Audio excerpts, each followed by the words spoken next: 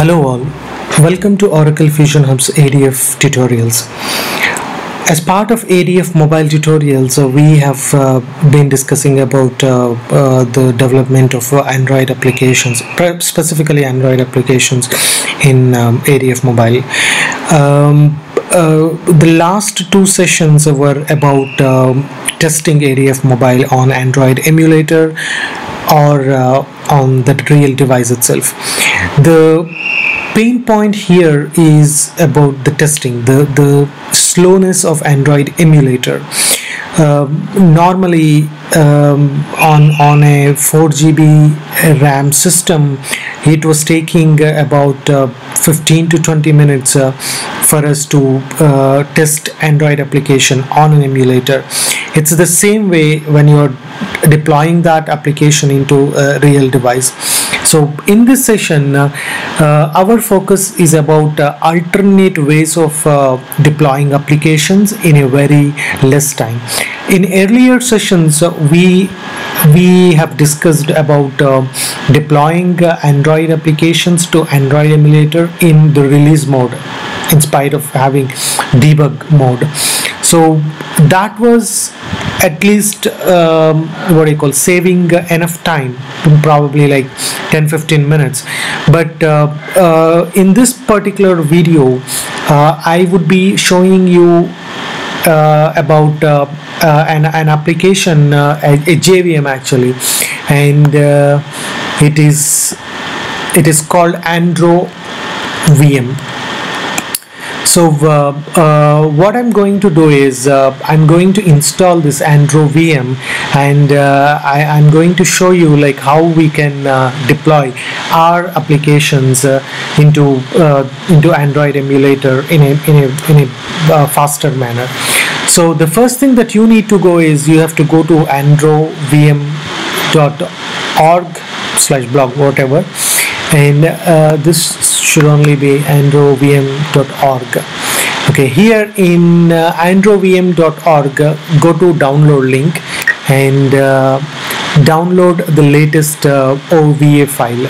And since it is talking about AndroVM that has been switched to Genymotion, we have to sign up at that particular link to download the new virtual image. But currently I have tested with AndroVM VBox 860 TP 22.OVA, and it was working fine for me. So I downloaded this particular VBox 86 TP version, and I shall show you.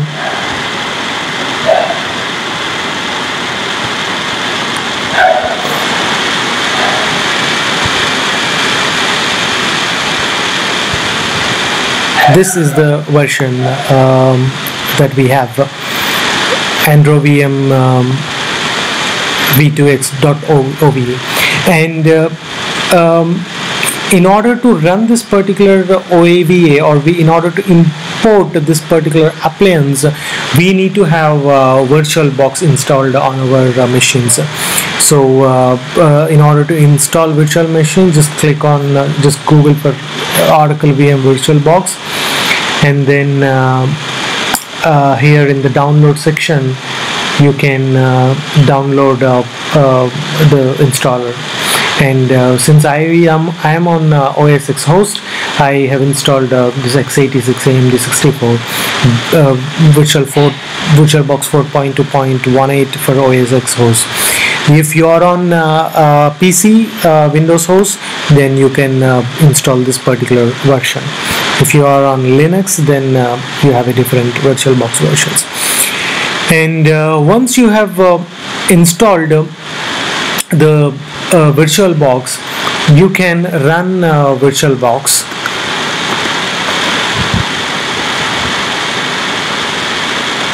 And here,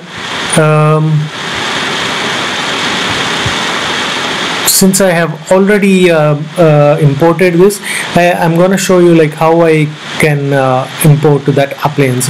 So click on File and click on Import Appliance, and here click on Open Appliance, and in the downloads you have this AndroVM.ova file.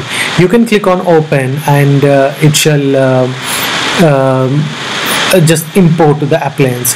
Since I have already done that, this is how it looks like. And here there is a bit of configuration that we need to do in order to proceed further. The problem with this AndroVM is about the network settings.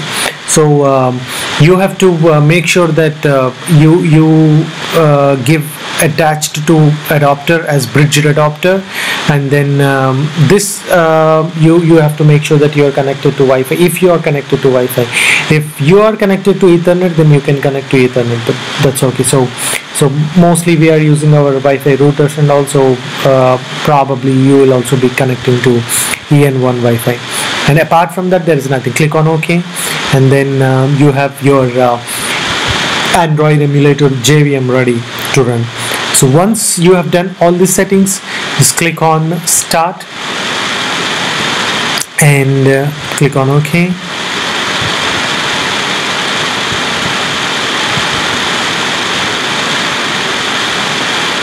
And the system shall boot up. And this is particularly faster when compared to the real Android emulator. And see how fast it is. It took only around 10 seconds or 15 seconds to boot. So even when I click on it, it's like it's also faster. Okay, now I have Android emulator running on my machine. So how am I going to deploy my applications to this Android JVM? For that, currently I'm not running JVM. I mean, I'm not running JDeveloper, because for this session we don't need JDeveloper to run actually. So go to terminal. Since I'm working, I'm showing this on Mac. The way that you do on PCs might differ a little bit, but the logic and the way we do will be more or less similar. So in the terminal, when you're on Windows machine, you have to go to the command line. Okay, now I'm in terminal, and I am at the Android SDK path, Android SDK, Mac OS X, and platform tools. You should be going to platform tools folder. The reason why we are going to platform tools folder is because we are going to run a couple of ADB commands. So these ADB commands should be run from where that ADB executable is there. So in platform tools you have this ADB executable. So that's the reason why we are going to platform tools. And if somebody is wondering like how we are installing Android emulator, you can go back to my previous tutorials where I have shown you like how to install Android emulator and stuff like that. Okay, now you are in Android emulator, Android emulator platform tools folder. You can actually connect to this AndroVM folder, AndroVM machine. And the way you connect to this is you have to know the IP address to which this AndroVM is getting connected to.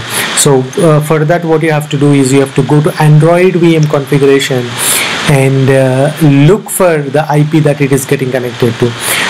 For my machine it is 192.168.1.4, so I can use that for do you want reboot? No. Okay, to connect. Okay, now I am here, and the command I should be using is idb/connect, space connect 192.168.1.4, and it says already connected to this particular, because I have already connected to that Android AndroVM before I started this tutorial. So since I have already connected to this, I need to find the APK file to deploy into the Android emulator. In order for me to do that, I shall go to my existing projects and find out the APK that I can use for. So for that, what you have to do is you have to go to your JDeveloper My Work location, and I have like a few projects here, and I'm not sure which project I will be really working or not.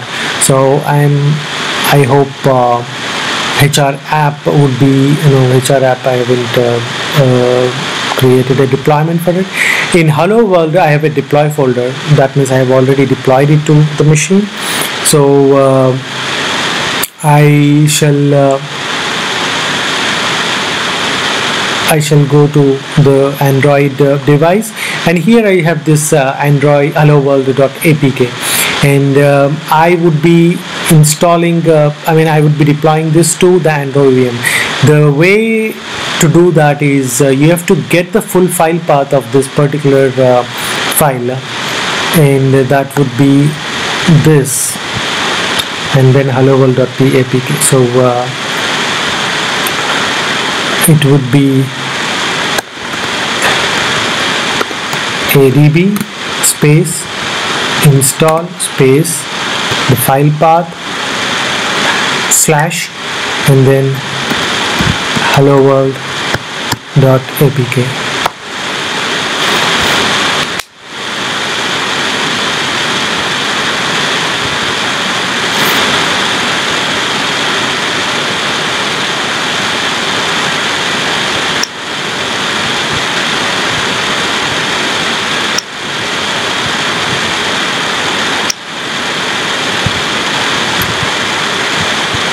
And I'm going to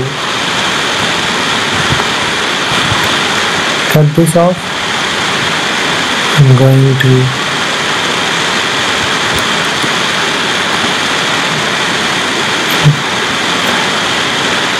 to connect back, and now I'm going to install this. See, the installation has been successful, and it took less than 2-3 seconds at max, and you got your application deployed to the Android VM. Hello world. This is blazingly fast, faster enough to resolve most of your issues. I mean, since we do ADF mobile or any kind of development in an iterative way, and we mostly tend to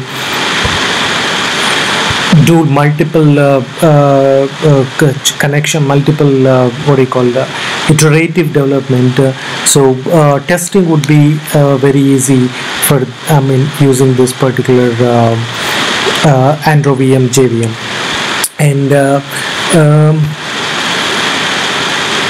currently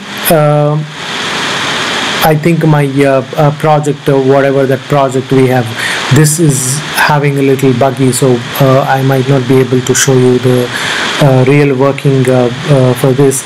But ideally, when you're deploying your application to AndroVM in this way, then you should be able to run it. That's it. Thank you from my side. Hope you enjoyed the tutorial. Thank you very much.